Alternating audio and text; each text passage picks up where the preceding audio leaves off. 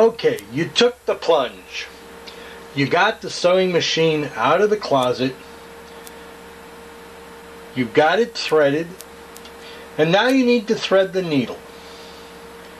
Get some paraffin or beeswax and run the thread through that beeswax a couple of times. And then snip off the end. That'll give you a nice stiff part of the thread to poke through that needle. It makes threading the needle a whole lot easier. Pull the thread through the needle and keep a hold of it. Turn the drive wheel to lower the needle once and bring it up once, just once, and then pull on the thread, and you'll pull that bobbin thread right up through the throat plate and have the thread all positioned to where it needs to be to stitch. You're going to want the needle to be at the very top of its run whenever you start or stop. And there is a little arm that goes up and down here to maintain the thread's feed. And you want that to be up at the very top as well. Then grab your fabric, because you're about to learn how to sew. Put the fabric, just one layer of fabric, under the presser foot and lower the presser foot down so it holds it in place.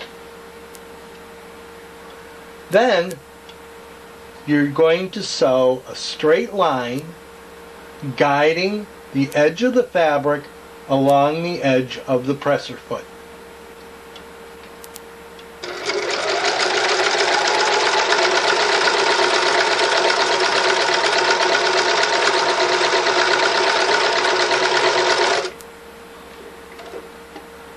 There it is.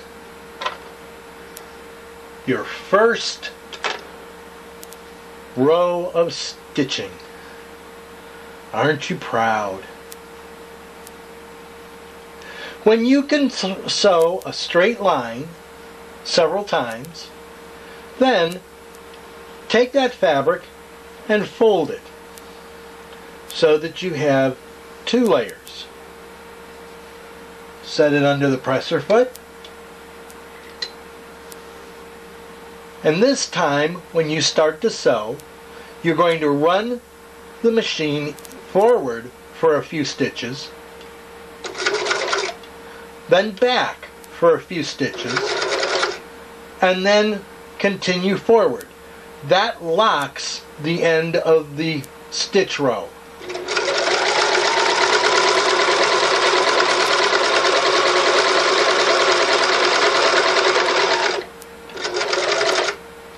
When you get to the other end, you do the same thing.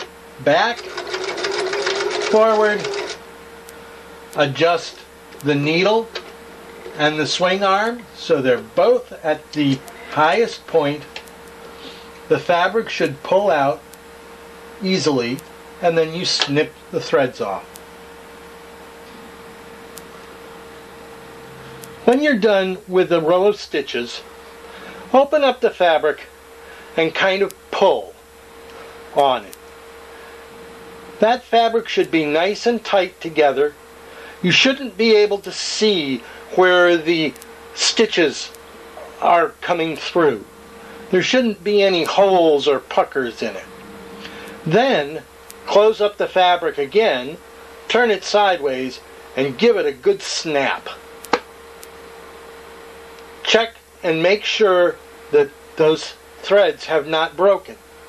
If the threads are still good, then your tension is probably about where it needs to be. Continue practicing your straight stitches, locking them off at each end.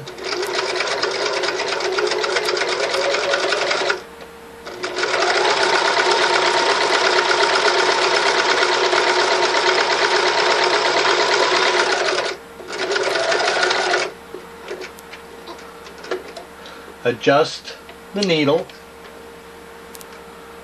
snip it off, and there is the first step in learning to sew. At this point, there's nothing that you can't do with a little bit of practice and a little bit more fancy stitch work on the machine. But getting started is as easy as that.